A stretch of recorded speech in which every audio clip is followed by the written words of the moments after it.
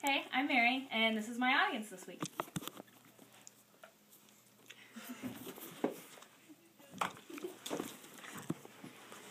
Last weekend, a schoolmate of mine jumped out of a window.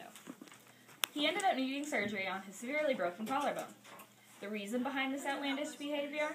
A bad LSD trip involving zombies.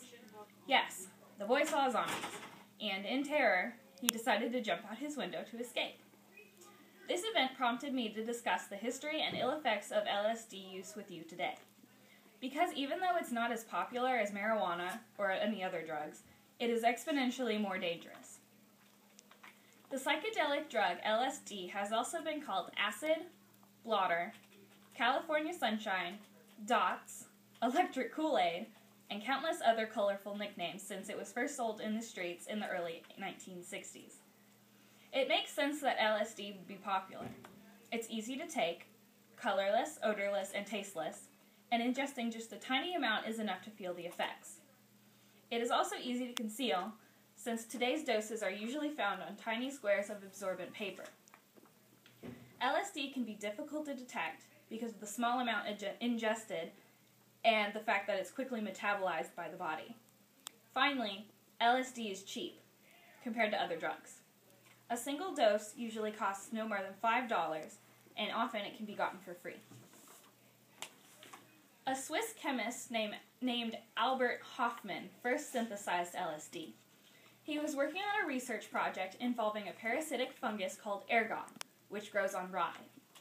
In the 1930s, researchers at the Rockefeller Institute in New York isolated lysergic acid from an ergot compound. This research was the basis for Hofmann's work. In 1938, Hofmann derived the 25th in a series of derivatives taken from the compound. It was LSD-25. He thought that LSD-25 might stimulate breathing and circulation, but tests didn't show anything special, and the study was abandoned. 5 years later, Hofmann's thoughts returned to LSD-25's potential. He felt that it hadn't been fully explored, so he took the step of synthesizing another batch for further testing. During the process, however, Hofmann began to feel strange. He stopped his work and went home early. He was being affected by a remarkable restlessness combined with a slight dizziness. While at home, he was in a dreamlike state and perceived an uninterrupted stream of fantastic pictures, extraordinary shapes, and kaleidoscopic colors. At the time, Hofmann decided that he must have gotten some of the solution on his finger. The next day, Hofmann purposely dosed himself with LSD. He took 250 micrograms, which is 10 times more than today's typical minimum dose. Hofmann became delirious and could barely speak. Initially, he panicked and asked his laboratory assistant to call the doctor. The doctor could find nothing wrong with Hofmann other than the fact that his pupils were dilated. He had normal blood pressure, heart rate, and respiration. After the panic wore down, he was reintroduced to the kaleidoscope. After trial on animals, LSD was given to research institutes and doctors to use in psychiatric experiments.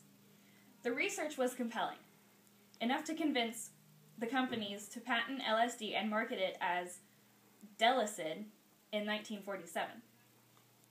It was sold in 25 microgram tablets for use in analytical psychotherapy. By 1960, there had been hundreds of papers published in scientific and medical journals on the various uses of LSD. It was the talk of the psychiatric community. But by 1966, production had stopped. There have been very few reports of LSD overdoses that resulted in death or permanent health problems.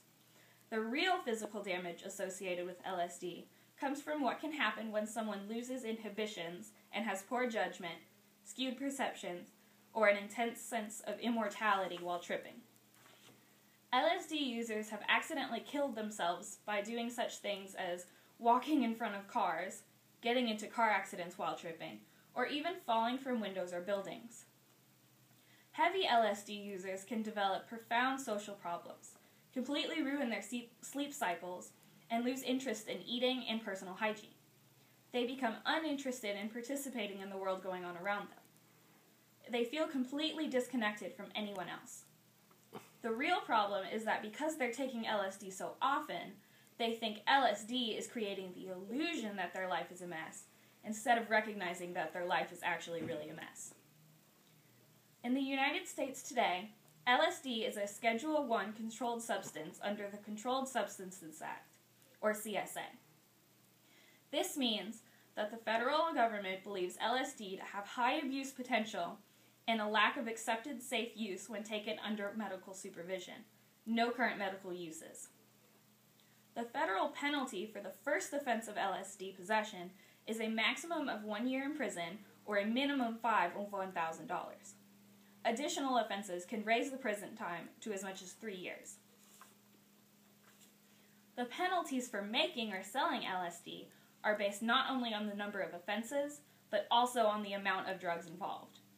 So even if it's the first offense, if the amount is more than 10 grams, the offender can spend 5 to 40 years in jail and face a fine of $2 million. Higher amounts of drugs can result in a life sentence. Please consider these issues if you ever decide to try your luck with LSD.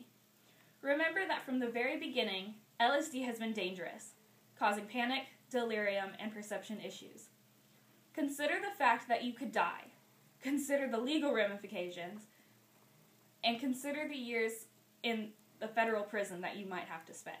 Take this information into account, please.